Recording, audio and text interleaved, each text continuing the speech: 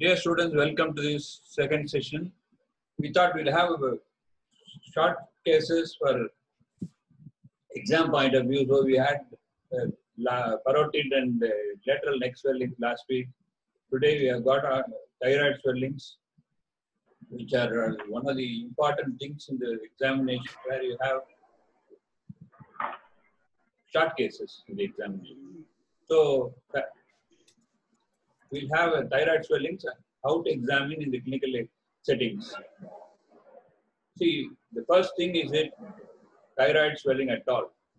You normally examine the patient swallows and the thyroid also moves up and down with the thyroid trachea. We call it as thyroid swelling. There are certain thyroid tracheal swelling which do not belong to the thyroid category, but they are all moving in deglutition. One is the subaid bursitis, the other one is the laryngoscene, third one is the infected thyroglossal cysts, and some of the laryngoscenes and all that. But they are all very rare in the things, so people diagnose fairly easily thyroid swelling, which is moving up with deglutition. And two important things we need to ask in the examination: pressure effects and toxicity. Pressure effects, because it is in the neck, along with the vital structures, it can produce compression effect on the trachea, veins, arteries, esophagus, and all that. And toxicity, we have pulse rate to be. I tell you about an interesting thing about pulse rate estimation, particularly sleeping pulse rate in the examination. History. See, who is the father of thyroid diseases? Anybody? Theodore Cocker. Theodore Cocker, Emil Theodore Cocker. We'll have some of his missing pictures also here. And malignancy types you should know, and the MEN you should know, because multiple endocrine neoplasia from output cells will be asked in the exam, because there are T cells in the evening vivos, because most of the oral is in the evening, they have free time, so they ask all these T cells. And the replacement of thyroxine and anti-thyroid drugs and thyroid hormone synthesis, people will ask you to get ready. So the easiest method to clinically diagnose, as the patient is sitting in the couch, you examine the patient, ask her to swallow, and if it moves up with deglutition, it is a thyroid nodule. And if it is on one side of the trachea, smooth nodule, it is either an SNT or a cyst or a single nodule of a multinodular goiter. Simple. You have irregularity of one nodule, it is malignancy. You can say for sure if one side has been present in irregular nodule, it is present rapidly increasing in size, present for a few months, it is CA thyroid. You have people with multiple smooth thyroid with or without toxicity, either a graves under control or colloid goiters. Then you have the thyroiditis. Both sides are irregular, it is multinodular goiter per se. And both lobes are rapidly growing, it is anaplastic carcinoma. So with just one test where you palpate the position of the trachea, you will be able to come to a reasonable conclusion, which you subsequently confirm with investigations. Next. See, the first one, there are three environmental factors, familial factors, and genetic factors which play. And most of the things you will find they're all related to the food they take. The environmental Chernobyl tragedy and RAS gene mutations and all that are cited for production of antithyroid substances which produce thyroid enlargements. And the Cocker's incision is the transverse lobe neck incision is called the Cocker's, and the person is from Germany. He was supposed to have done 1,800 cases of thyroidectomy without much complications, except one or two. He was given a Nobel Prize for that. Nobel Prize was given in the year 7 something. And this picture of which gave him a Nobel Prize, the child first looked normal. The child grown into a girl, adult, and you find the child continues to be the same height because she was operated for a cachexia struma preva, that is removal of thyroid enlargement with cachexia producing disease pattern. And you struma, what is struma? Anybody can answer? Struma. Struma is the name of a river in Bulgaria. So the cachexia occurs because there is a lot of thyroid enlargements in that place. So management of thyroid depends on 3 important factors.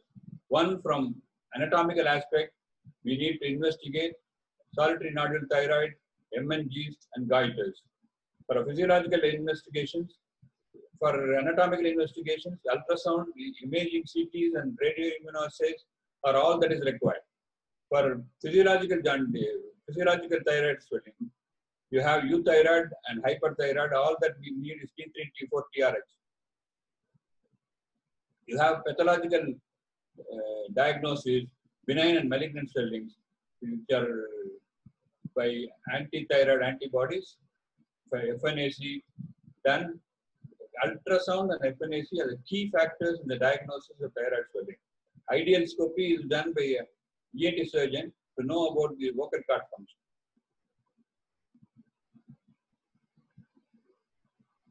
The usefulness of thyroglossal cyst and residual thyroid are all diagnosed by I-131 imaging or a PET CT after a total thyroidectomy. Residual thyroid assay is done. If it is very minimal, it can be burnt out by radiation, killing dose of radioactive iodine. And when you see the pattern of thyroid cancers, with the background you examine, you'll be able to see the cases properly and come to a conclusion. You have a good, bad, and ugly. These are all the 3 varieties which I have classified. Papillary, which spreads by lymphatics, which is the commonest. 2/3 of the incidence is from papillary carcinomas, which has got a good prognosis. Follicular, which is present as a follicular cell, angioinvasion produces a 15% incidence, and it's a bad prognostic thyroid. Mixed lymphatic, there is a combination called as papillary variant of follicular, where it is treated as a papillary tumors. Anaplastic local invasion is 8%, which has got the worst prognosis. Medullary carcinoma is 5%, which has got a bad prognosis. It may be a part of MEN. Arthur cell is very similar to first cousin to follicular carcinoma, and the prognosis is bad, which needs always central nodal dissection. Lymphomas, systemic presentation with nodes near the neck glands, and 2% of them are lymphomas. The pyramidal lobe of the thyroid is in the isthmus, and some people can have tumor arising from the pyramidal lobe. When you are doing a total thyroidectomy, you need to identify the pyramidal lobe and remove it if it is present. There is otherwise called as Lolotay pyramid. An anatomy of the thyreus is a shield. Struma is the name of a river. Non-recurrent laryngeal nerve, when do you get it? Anybody?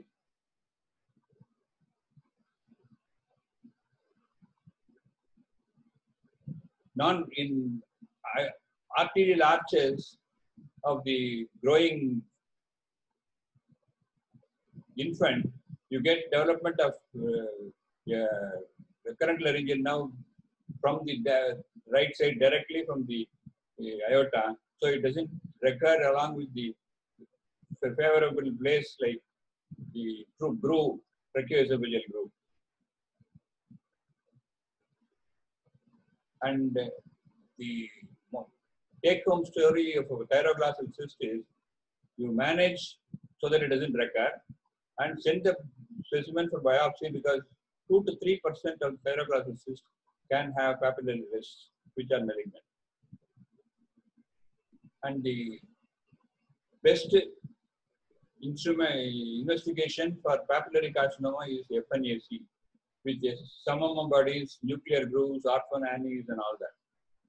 But follicular carcinomas are alike both benign and malignant, so you cannot have a foolproof diagnosis with follicular carcinomas. And all the papillary variants which are described are poorer prognosis. They must be identified and treated with care. It is also called as autoimmune thyroiditis or Hashimotosis, which needs observation, supplementation if required, and symptomatic therapy. There is one entity which occurs in a 10 to 20 years children, which is called as dysharmonogenetic goiters. And they can have a colloid goiter, which runs in families, or it can be radiation-induced thyroiditis. You have scalp secondaries, which are predominant secondaries from follicular carcinomas. They also spread to lung and bone. And no FNAC is useful for primary follicular, but for diagnosing secondaries in the scalp, it is useful. So when compared to other lymphomas, Hashimotosis, follicular carcinomas, Hutton cell, papillary carcinomas enjoys we have long years of prognosis. Total thyroidectomy has been advised for all the 3 thyroid enlargements I told you. One is MNG and Graves. This is questionable, but modern advances feel that Graves disease and MNG, total thyroidectomy can be added, like what you do is for carcinoma thyroid. All observed carcinoma thyroid confirmed need to be operated with total thyroidectomy. And the nodes in the papillary thyroid disease has got a modified radical neck dissection, where you spare 11th cranial nerve, internal jugular vein, and sternocleidomastoid. And you need to have the entire thing should be, you need to find out the anatomy very well and then do a radical neck dissection, because every node that is important, every nodal tissues and non-nodal tissues should be identified, and it's normally started from below upwards for ease, for technical convenience, and so you have a bulging internal jugular vein as well. The main post-operative difficulty in thyroid is like what I told you last week, carotid enlargement producing facial nerve obstruction involvement. Similarly, you have recurrent laryngeal nerve directly going to the larynx, is affected in surgical removal of thyroid. So, what are all the questions will be asked? What is the effect of calcium metabolism in the immediate post-operative period due to the removal of hypothyroid nodule, hypoparathyroid nodule? So, calcium metabolism, you need to know about when to take a calcium evaluation. Normally after 24 hours it is taken. Thyroglobulin is a long-term assay for total thyroidectomy, not immediately done after surgery. Residual thyroid management is what I told you earlier, ablation with radioactive immunos material. Nodal status is Kreitz block dissection. Hutton cell carcinoma is an oncocytic variant, is a follicular variant. It is present in carotid as well.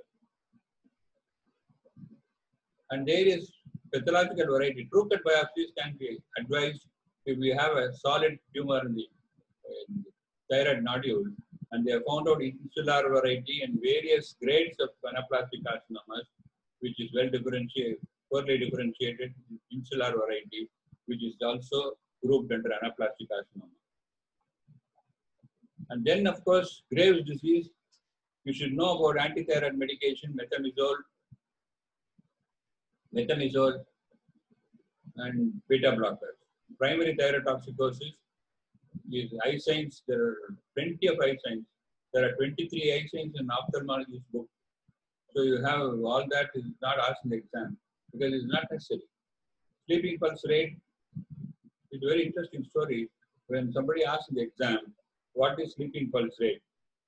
We go there, awake the patient, then the patient monitors the pulse rate and then tells you.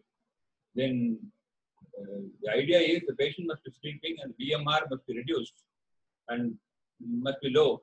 Then only it will work. Then next. If it is... Sir, can you repeat sleeping pulse rate?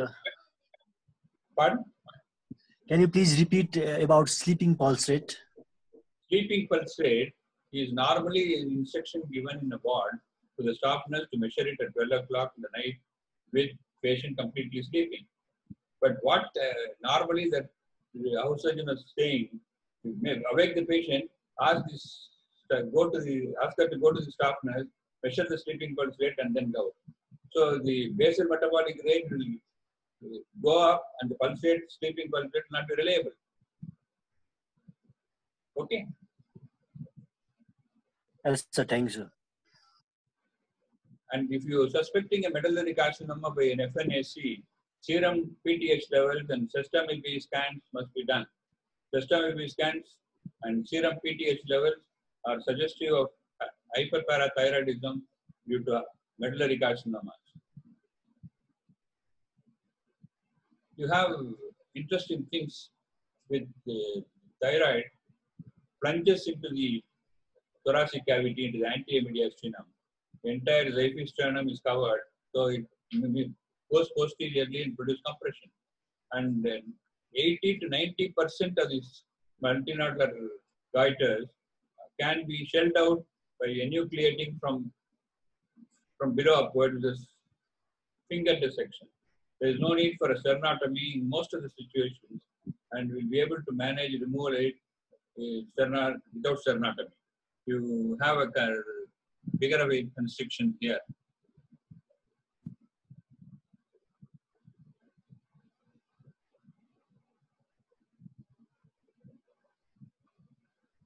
Just wanted to show you these nodes which are present, which form part of the modified radical neck dissections with complete removal of periarterial and perivenous tissues, lymphatic tissues, and preservation of nerves like accessory, vagus, recurrent laryngeal nerve, and all that.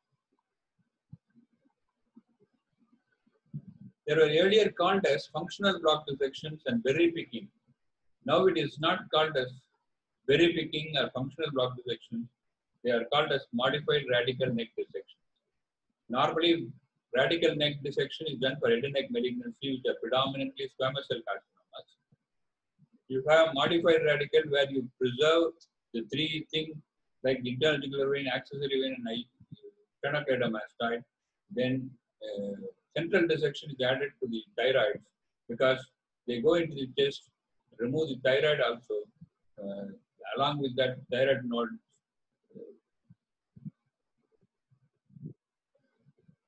malignancy of the thymus or malignant infiltration into the thymus. So thymus is also removed. And there is an entity called as lateral aberrant thyroid, which is not seen in any of the books. It was reported in the earlier 20 to 25 years. Subsequently, lateral aberrant thyroids went away, and you don't have a diagnosis of lateral thyroid aberrant. And most of the lateral swellings are called as thyroid secondaries from papillary, because papillary cystic degeneration can come.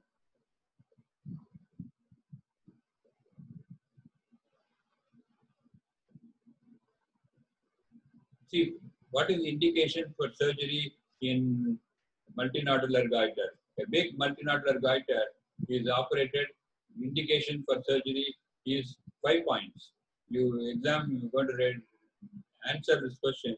When there is a compressive symptoms like elevation of the hand producing Pemberton sign, cosmetic thing is going to be a TV anchor person with the neck with multinodular goiter may need a surgery. Cardiac toxicity, secondary toxicity in the heart, and chest extension into the superior mediastinum and turning into malignancy. So if there are any suspicion of any of these five fives, it is better operated. Myasthenic myoneural signs in Graves' disease. You have myasthenia gravis, dermatomyositis, proximal muscle wasting. All that can occur along with Graves' disease. Graves' disease can have myasthenia gravis. Along with Graves, Graves can have myasthenia. Either way, if it is done in one, the other one will occur. Waxing and waning like a seesaw effect. You have myasthenia, the person becomes so weak, and you have Graves' disease with tachycardia. They have a seesaw effect. One is toxic, other one is quiescent. And retrosternal goiters produce gross obstruction, I told you.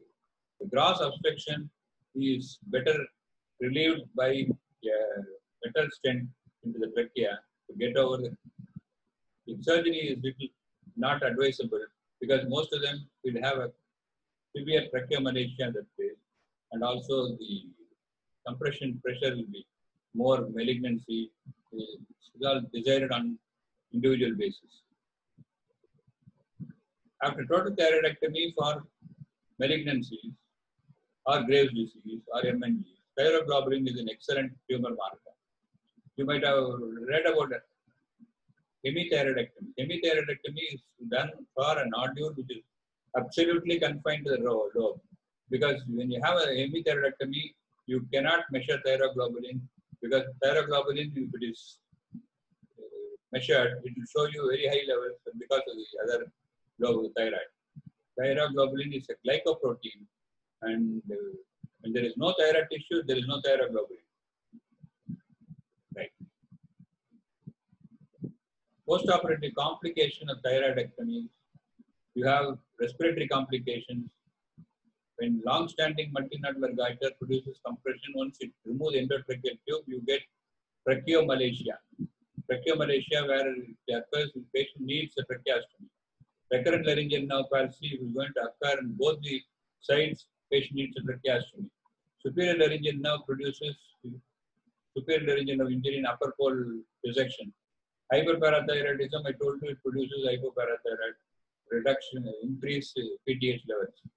Hypothyroidism, where the patient needs a postoperative thyroxine substitution. The prognostic things are decided by various grading systems, AGES and AMES, prognostic factors. There are ages and NEs. Depends predominantly on age and size of the tumor.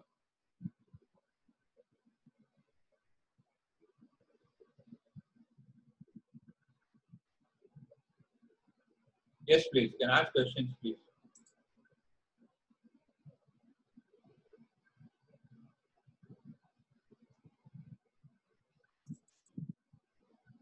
Any questions in the audience?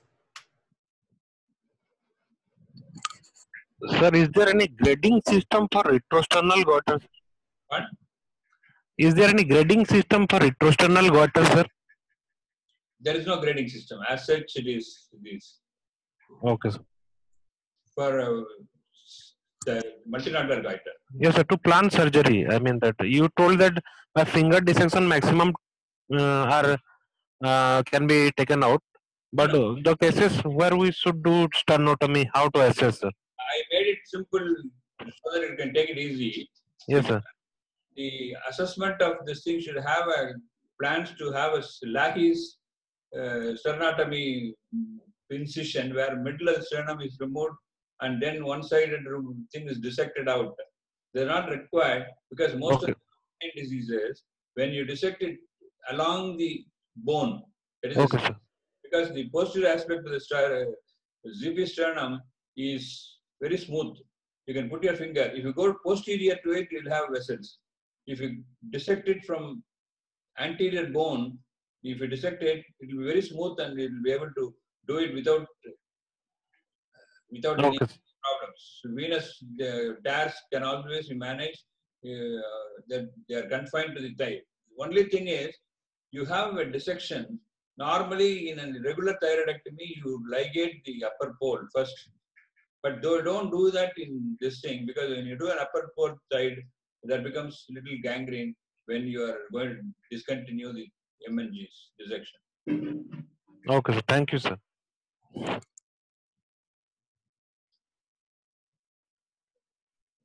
Yes, please.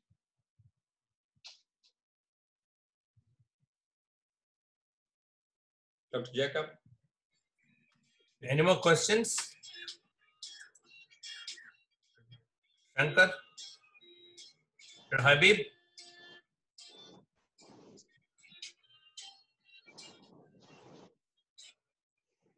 Good afternoon. Yeah, Dr. Habib. Yeah, I'm a resident. I'm from Nigeria. I just want to ask, how do we manage a patient with follicular neoplasm? Bear in mind that the biopsy may not be may be hard to differentiate it from follicular carcinoma and adenoma on a fine needle aspiration. How do we actually? It's a very good question, because follicular carcinoma, to be differentiated from papillary and various subdivisions, are done by angioinvasion. Angioinvasion is lymphovenous channels must be preserved and it should be confined to these follicles. If you're going to go out of the capsules and you have an angioinvasion of this nodule, it can be malignant or benign. So it is better diagnosed with absence of angioinvasion, may not really mean follicular carcinoma. So they are not diagnosed by FNAC, they need an open surgery. I mean, histopathology.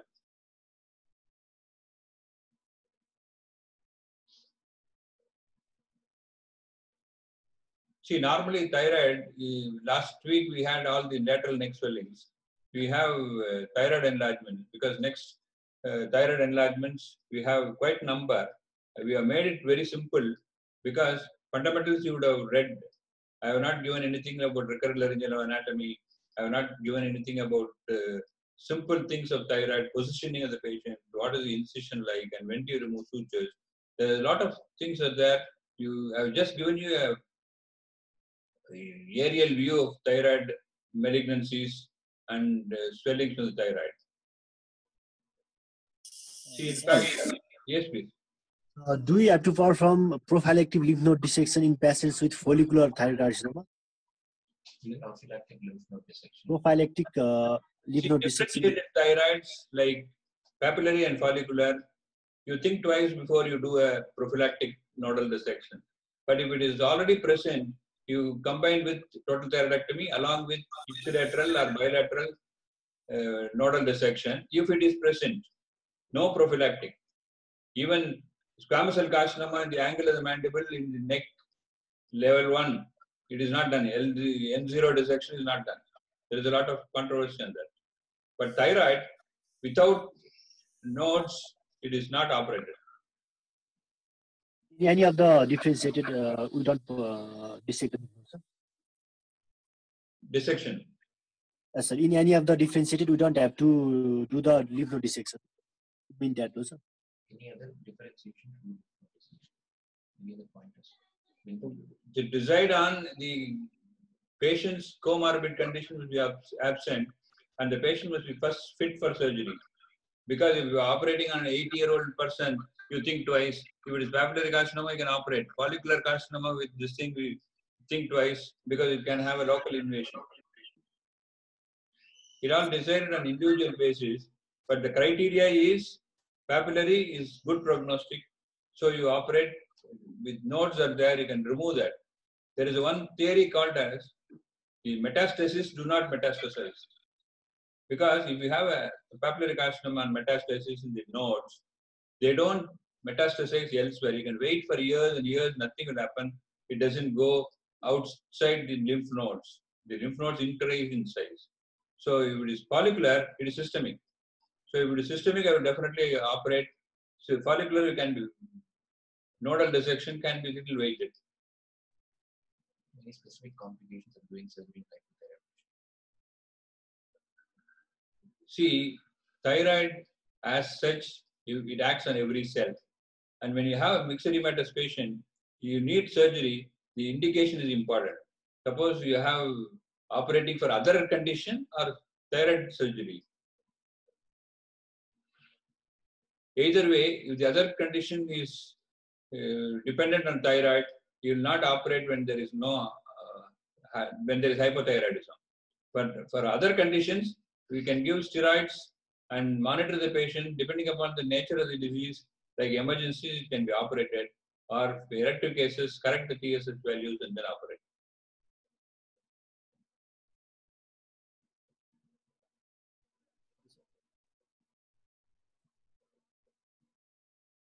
Sandesh.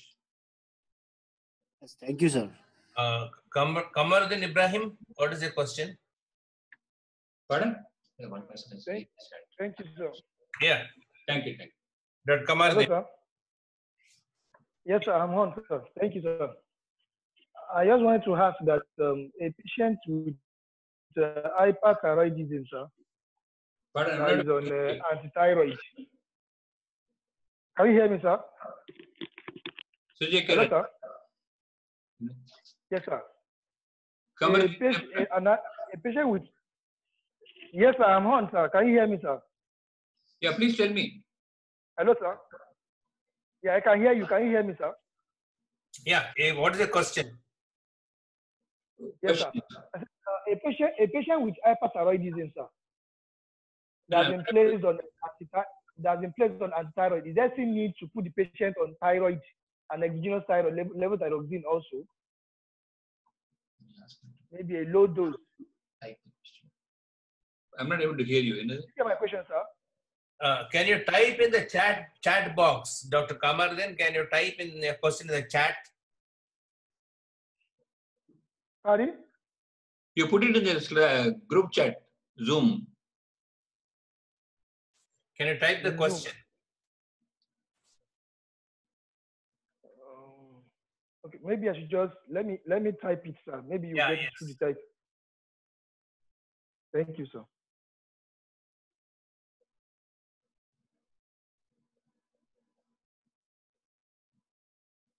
Yes, please. Good. Anybody else want to ask?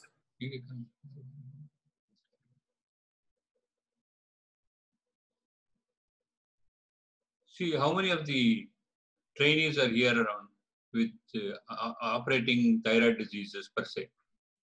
How many of them have operated, or how many of them have done assisted?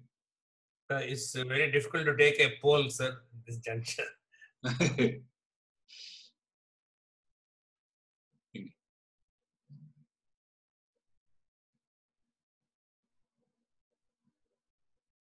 Yeah, Dr. Ajay Abbas. Ajay Abbas, what is the question? Patient with hyperthyroid. I was responding to the poll on how many have assisted Okay. thyroid. Right. Okay. Thank you. Patient with hyperthyroid. A patient with hyperthyroidism with anti-thyroid drugs, so need to put the patient on levothyroxine. Absolutely not required when you have put it for a surgery. Hyperthyroidism, why you put the patient on levothyroxine? Once it's euthyroid, it is all that is required. It need not have a levothyroxine because levothyroxine is given for hypothyroidism. You need to monitor the TSH and then give it. Indications will be antimicrosomal antibody. Definitely a multinodular goiter or a irregular bilateral enlarged goiters, you have to identify them And if they have pain and compression, tenderness of lobes, difficulty of swallowing, you straight away put the patient on anti-thyroid antibodies and then have it checked. If you have an anti-thyroid antibody checked, you have thyroiditis, which are one of them is Hashimoto's. The other one is like radioactive thyroiditis for people living in and around the radioactive centers. So if they are in stations which are closer to Chernobyl or anything like that, they are supposed to have the anti-thyroid drugs, anti-thyroid antibodies, and then assess them immediately.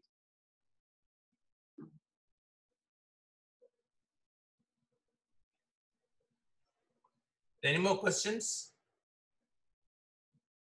Similarly, the question of thyroid development, you have various enzymes. You are talking about hormones, you have various enzymes present.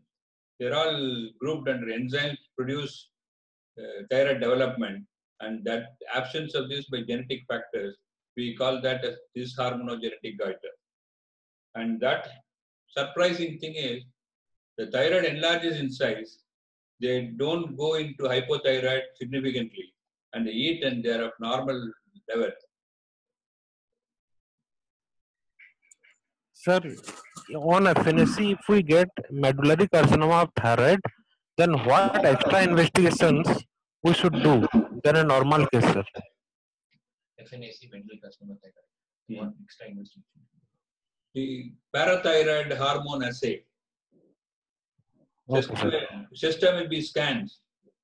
Yes, sir. FNAC says there is a possibility of medullary carcinoma. Yes, sir. You need to do these two investigations along with imaging, because it will depend on the size of the thing. If it is a smaller one, it can be done with an ultrasound scan.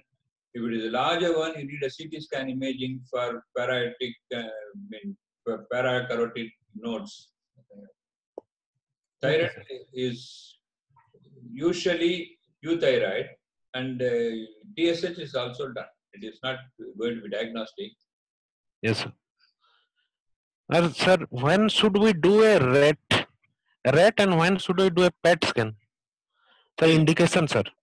Very good. See, there are simple things like you have a Hurtl cell carcinoma. Hurtl cell carcinoma is metastatic to the thing. It behaves like follicular. But when it comes to secondaries, it doesn't take radioactive iodine. So technetium and radioactive iodine are not useful. You have PET scan with avid intake by follicular carcinoma that will give you the diagnostic for the metastasis. So I think PET scan is done when there is absence of tissues like the residual thyroid, which is not present because they have done maximum amount of residual thyroid. Okay, sir.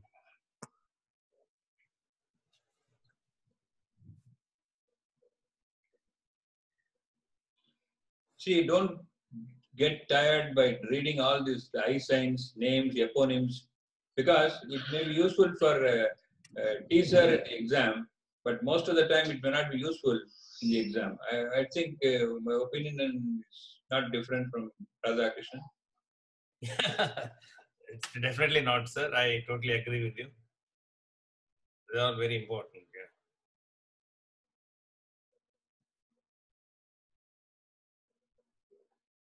So there are no more questions. We shall close the session, sir. Oh yes, oh yes. And we'll see you again next week sometime. Next week, what topic would you like to have? Sir, actually, there's no discussion till date on ulcer, tongue, lip ulcer, mouth ulcers, etc. as a short case. Okay, because it is partly covered in this thing. Excel links. Or anything in the abdomen or inguinal scrotal swellings. Soft tissue sarcoma. Soft tissue sarcoma is fine, not covered till now, sir. Yeah, we can have it for postgraduates. Okay, sir. When can we have, if you can tell me a date when we'll do it? Next Friday. Okay, sir. We'll have next Friday. Thank you, Dr. Thank you so much. Thanks for the time.